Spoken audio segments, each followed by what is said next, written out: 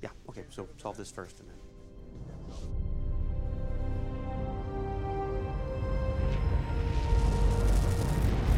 Sir, we've got just about everything we're gonna get out of the sublight engines.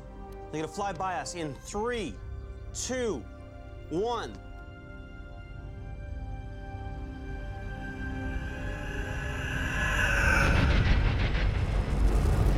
Interesting. What? If these readings are correct, and to be perfectly fair, they may not be. Rodney. It's an ancient warship. It's possibly Aurora-class. Who's flying it? I would imagine ancients. Well, there hasn't been any of them around for over 10,000 years. Relativity. Look, remember, for them, only a handful of years have passed. Ships have hyperdrives? Well, maybe their hyperdrive was damaged in the battle with the Wraith. It happens with us all the time.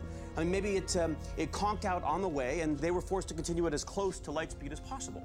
That would explain how they got 1,000,000 light years away from Pegasus without having to leave 1,000,000 years ago. You know their subspace drive specs better than I do, Doctor, but I'm not sure an Aurora-class ship has the power to do what you're suggesting. Well, maybe they have a ZPM. That would be worth finding out. Okay, we need to send them a message before they get out of range and we have to jump ahead. Something like, we are humans from Earth, currently occupying Atlantis, yada, yada, yada. Why don't we just ask them to slow down? Colonel Caldwell, the unidentified vessel is slowing down. Maybe they heard me. Well, they saw us. And they're not just slowing down. I mean, they're slamming on the brakes something like 27 Gs. So now what? Unknown vessel. I'm Captain Healy of the Lantean warship Tria. Our ship has suffered damage. We've scanned your vessel and determined that it is capable of hyperspace travel. We've begun deceleration maneuvers. Will you render assistance in the form of hyperspace transport? Well, yes. Yes, of course we will. I don't think she can hear you. Open a channel. This is Colonel Stephen Caldwell of the Earth ship Daedalus. It would be an honor to render assistance in any way we possibly can. We're gonna meet ancients. I mean, flesh and blood ancients who know what everything is and how everything works. I mean, I don't even know what to ask first. Well, it's going to be a couple hours before we can match velocities for transport.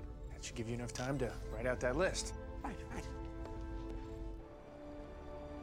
They were battle-scarred and already well on their way to Earth when their hyperdrive finally gave out on them. They decided it was best to continue forward than go back. And how many survivors? Just over 100. Word has already begun to spread amongst my people. They believe this return was foretold, that it marks a turning in the tide in the war against the Wraith. I don't know about that. Dr. Weir, the Daedalus is ready to beam down our people and the ancient delegation. Thank you. Ready to go, sir.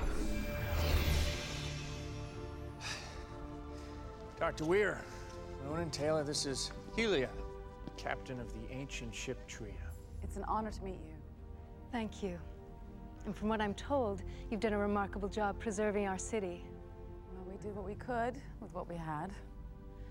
I need to speak to the leader of your people. I'm in charge of the Atlantis Expedition. You misunderstand me, Dr. Weir. I need to talk to the one who can speak for all the people of Earth. That can certainly be arranged, but may I ask why? What is that? How come I've never seen that?